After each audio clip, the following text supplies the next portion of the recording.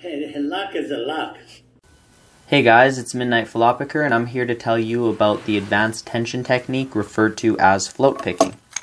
Typically, when we're picking a lock, we apply tension in one direction with our tool like this.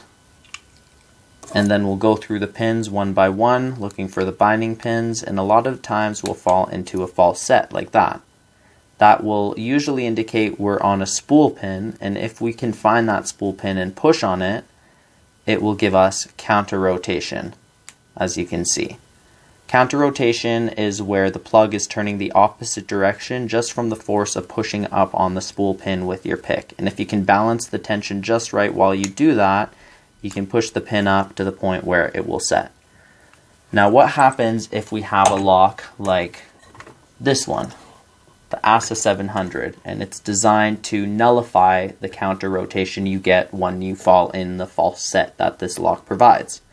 The way it does it is with driver pins called gin spool driver pins that interact with counter milling in the plug here, and they lock in a way that when you push up on them, even when you're in the false set, you don't get any counter rotation. So what you need to do is float pick. Float pick is where you're able to control the rotation of the plug in both directions very precisely. The way you can do this is with two tensioners, or one really tight tensioner, like this. As you can see, this tensioner is tight enough that it allows me to tension the lock in both directions, and this one is not. And a lot of times we don't have a tensioner that's the perfect size, so if you don't, what you'll have to do is put a second tensioner in a way that allows you to control the rotation of the plug in both directions. But that leads me to the second important point of float picking, is that you must leave yourself enough space for your pick to fit inside as well. If you put the tensioner in a way that it allows you to rotate the plug in both directions, but at the same time there's no space for you to get your pick in anywhere, then that's no good. So you need to be able to find a way to tension the plug in both directions and have space to get the pick in. So I'm just showing a couple examples of ways you can try to tension this lock, but every lock is different depending on the keyway. And if you want to see me pick this lock, I will leave a description in a link to the video in the description of this video where you can check that out. But for this video, I will demonstrate float picking with this lock, which is called the Avis EC7530. And this lock, as you can see, is a dimple lock with some pretty tricky warding. And the lock will only turn in the clockwise direction, as most padlocks do, and it will not turn in the counterclockwise direction. So that means when I pick it, I have to pick it only in the one direction. But this is a problem because this warding here is designed in a way that prevents me from really getting a good angle on the pins from this side, I find, and the best way I can get an angle on the pins is right underneath this little piece of warding right here.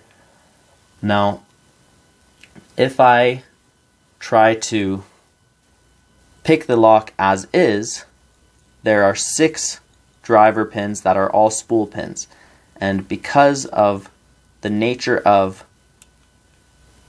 dimple picks and how they have rotational force, when you apply force to a pin, you're also applying force to the plug, forcing that core to turn. So ideally, if I'm picking a lock with clockwise tension, I want to be using a dimple pick that allows me to pick in the counterclockwise rotational direction. But because of this warding, I can't really get a good angle on the pins that way. So that's where my problem is. In order to deal with this, I can try to float pick. This lock on its own has some spring to the core, so it will pull it back by itself, and that's enough to actually float pick the lock as is, but it's not controlled. I don't get to control how much it's really pulling the plug back, so I have to just balance it by pushing the pin and trying to find that perfect spot where it will set. And it's a lot trickier, but if I just take a second tensioner and put it in the lock in a way that allows me to fit them both in, then I can now get full rotation of the core in both directions, utilizing the technique we discussed earlier called float picking. And now in order to pick this lock, I'll just go through the pins one by one and show how I do it. Pin 1 is binding, just releasing some tension with my second tensioner, got a click. Pin 2 is binding, same thing, click. Pin 3 is binding, click. Pin 4 is binding,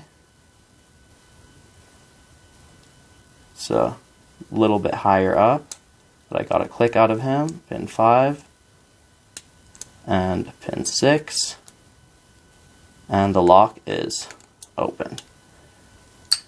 So as you can see, float picking really made a big difference in order to make this guy a lot easier. Anyways, thank you guys for tuning in, and hope this helped you in your lock picking journey. If you have any questions or comments, feel free to leave them below, and I hope you have a nice day. Take care.